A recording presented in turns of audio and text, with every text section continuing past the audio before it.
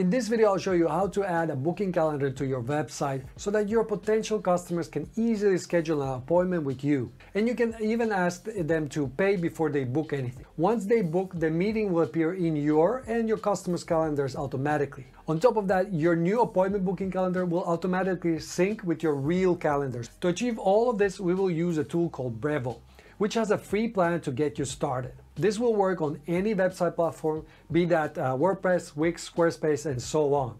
Hello Internet people, my name is Robert and I help creators with their tech side of their business. So let's get started by going to the Brevo.com. And by the way, Brevo is also the sponsor of this video. If you don't have a Brevo account yet, then sign up by using my link, which is down below in the description, and you will save 50% on Brevo starter and business plans for the first 3 months on an annual subscription.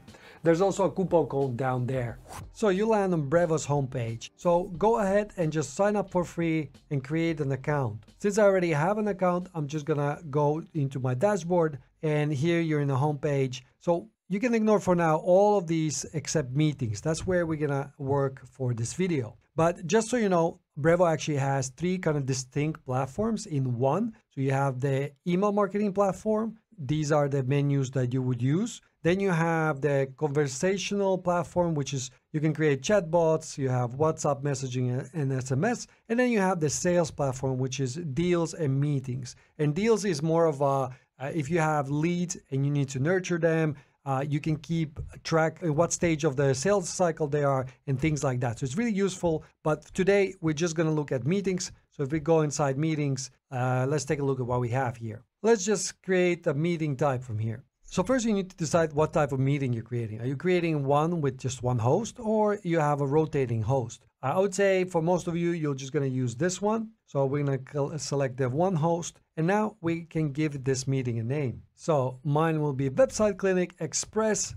Will be a 30-minute one. I like to just indicate already in the title how long it is. Then we have video call with Brevo, video call with Zoom, and so on. So you can choose here if you're going to use, for example, a Zoom or Google Meet. For now, I'm going to just put the external tool because you can place a link here. Or we can also select Google Meet, but for this we would need to connect to Google, and I'm gonna do that but a bit later in this video. For now, I'm just gonna choose the video with the external tool. And I'll just add here a placeholder for now because I want to show you how it would work. Then I need to add a description. So I already prepared something like this, and then the duration. Well, I already stated here, so it's easy. I'm gonna select 30 minutes. Here you can choose if you're gonna show this meeting also on the main booking page. Main booking page is like your profile pic with all the meetings you have in Brevo. So you can choose if you want to show it from here. For now, I will. And then you have the option to charge for the meeting. So basically the potential customer will pay you first, and then you have the meeting. I'm gonna show you a bit later how to set this up. Then the next one is when are you available? So these are the default times. You can either use the default times, you can adjust them in the settings. Oh, and by the way, I recommend using the one in the settings, the default one. So then you have one availability for all of your meetings. However, if you want to set something specific for this meeting, I'll show you how to override it just in here. Or you can disable this and then you can adjust from here. So it's quite simple. You know, you probably don't want to be available all of this time. So I would just add more. So if you want to, let's say here, I'll be available from 9 to 11 on Monday. And then I need to add also Monday. And let's say it will be somewhere from like 2 p.m. to 4 p.m. So this is the availability on Monday. Then the next settings you can set from here. Let's go configure the time slots. So based on the meeting duration, then you can select the start time increment. So how often can somebody book? So for example, every 30 minutes. In that case, they can book times, for example, at 10:30, 11, 11:30, 12. So every half an hour. Then break between meetings. You don't want to be back-to-back meetings. Maybe you want to leave a 5 minutes, 15 minutes, whatever that is. Just leave a bit of a break because usually you'll have a bit of a overlap.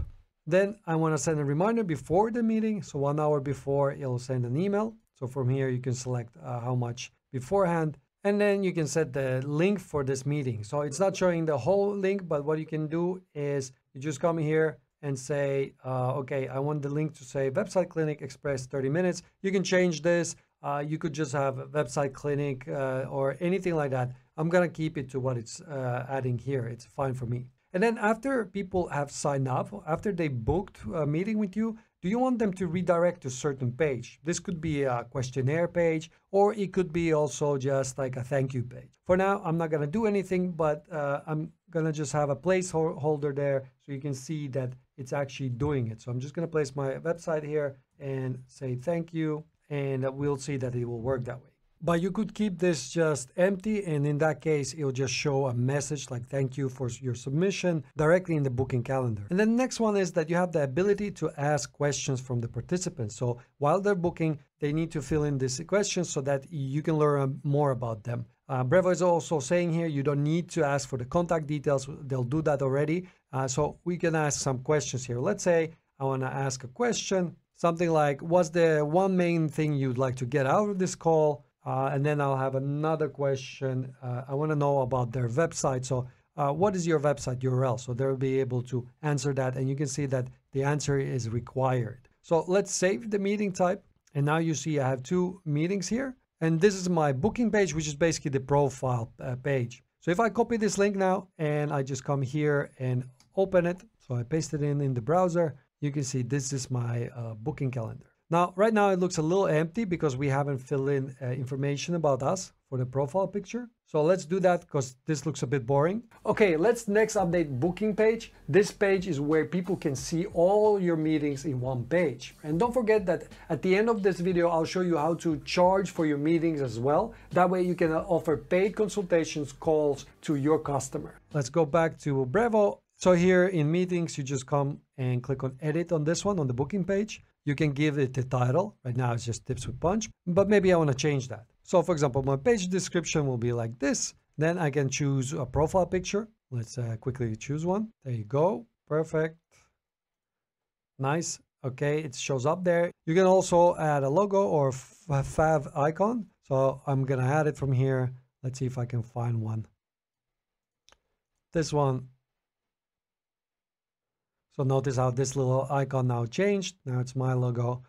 And let's see if a logo will change anything here.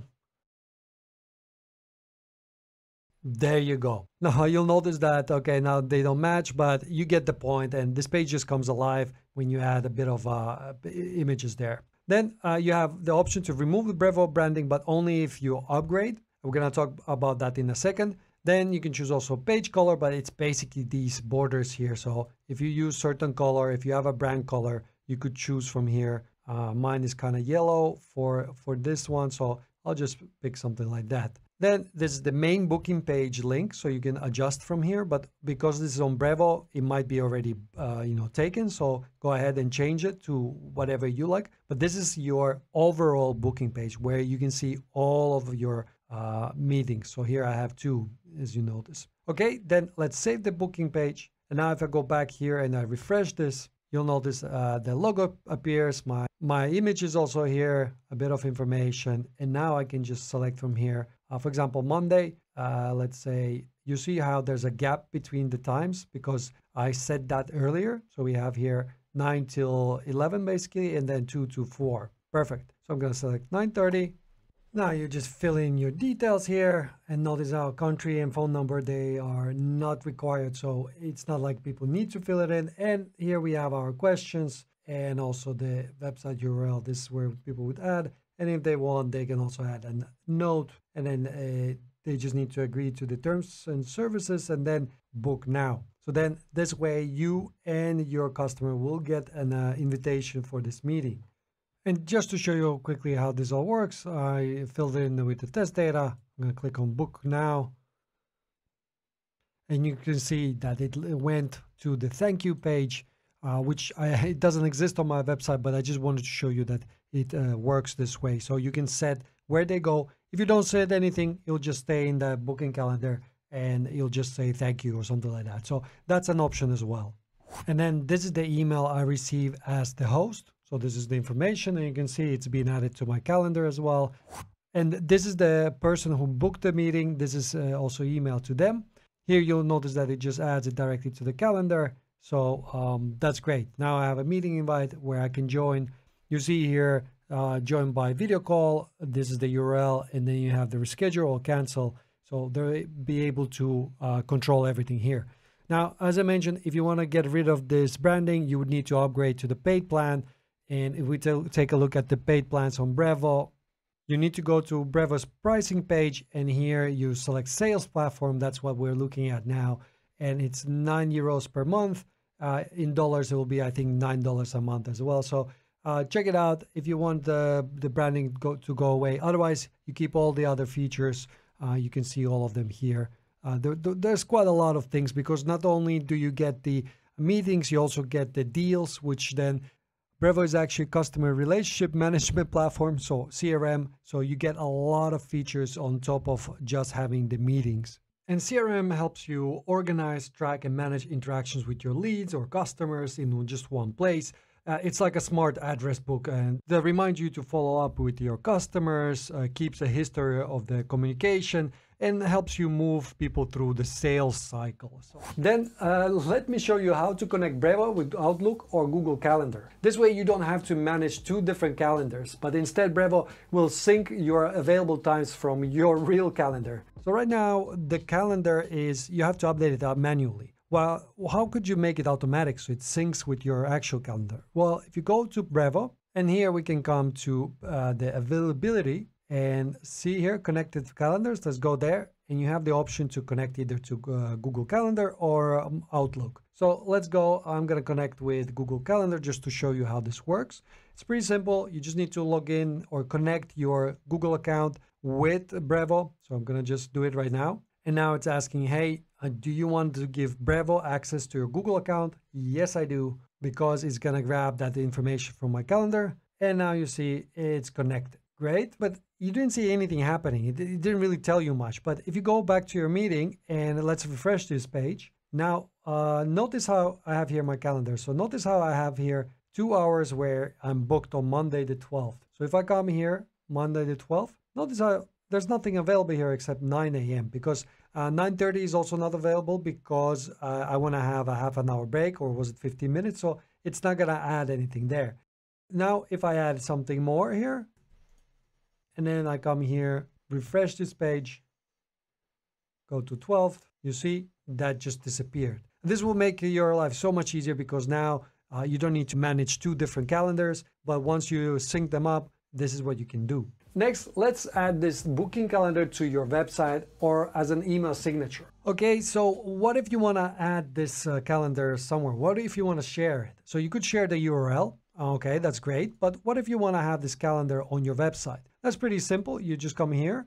We go to the meetings, and from here, more and share. So now we want to share this meeting, and you have a few options. You have the button opening a booking form. This is basically a URL with the button. You can see it looks like this one. Honestly, I wouldn't use this code for the button. I would just create your own button in your software and then just place that URL there. It's just easier that way, and you have more control. But what's cool, you can use this embedded booking page. So if you copy this code, and I have here my website already. This is in WordPress and Elementor, but any page builder will have this feature. So what you need to do is come here and search for HTML element. So HTML, now I can drag it in place here. And now I can add that code from Brevo to my HTML code. So now it shows up here. So let me preview this website.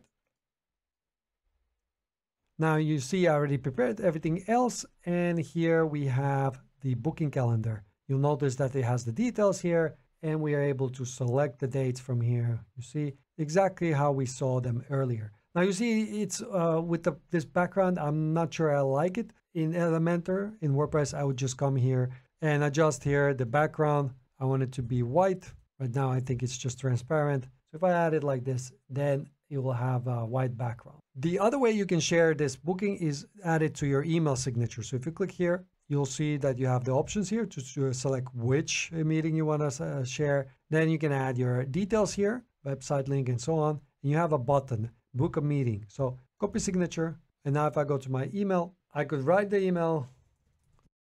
And now if you would click on this button, it will take you to that Brevo's meeting. So again, you can just select your dates from here and so on. And by the way, I don't know if you remember a few minutes ago how I set the meeting to take place in external tool. Well, now it's time to change that to Zoom or Google Meet. Now, right now, the meeting would just send an external tool link, but I actually wanted to send out a Google Meet link. How do I do that? Well, now we go back to meetings, and here we go in more, edit, and from here, when we select it, you see video call with external tool, I can select Google Meet and now say the meeting type.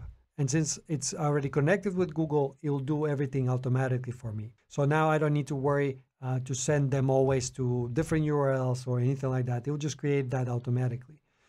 Okay, next let me show you how you can get paid for your meetings. This means the customer has to pay first before they can book a meeting with you. Well, for that, you just head to settings and here you have payments. And now you would need to connect to Stripe. So from here, activate Stripe. And if you don't have a Stripe account, you would need to create it. It will ask you quite a lot of details, but if you create it, pretty much all the tools in the world that are online are connected to Stripe. Stripe is probably the most popular payment provider besides PayPal. So definitely just create an account. You'll need it with pretty much any tool that you want to get payments from. So I already have some accounts here. I could connect from here. So let me do that. You see now it's connected. And if you go to payment settings, you also can set the currency and the VAT from here if you want, and your cancellation policy. So for example, you could say, okay, free until 48 hours before the meeting, 75, or a really strict one. So something like this. Up to you what you set. Maybe flexible is the way to go. So let's save payment settings. And now if we go back to meetings and we go back to this meeting, and here in the first one, what meeting do you want to propose? Then you have your charge for this meeting. You can say the price, let's say 49 euros for 30 minutes. That's cool. Save the meeting type. And now let's copy this link and I open it up again. Oh, I have it here. Let me just refresh this page. So now let's say I want to book a time from here, continue. Let me fill this in. Okay, I just filled it in. And if you go to the next page, you notice you can add your credit card details here so you can pay and then it will book the meeting for you. Super easy way to charge clients for your time, for your knowledge. As long as you provide a great meeting about lots of value, this is a good way to make some extra cash. Now you know how to set up booking calendar on your website, but learning to use Brevo email marketing platform to its full potential takes time. That's why I created this video right here, where I'll teach you step by step how to use Brevo email marketing platform to send emails, create forms, and use automation features.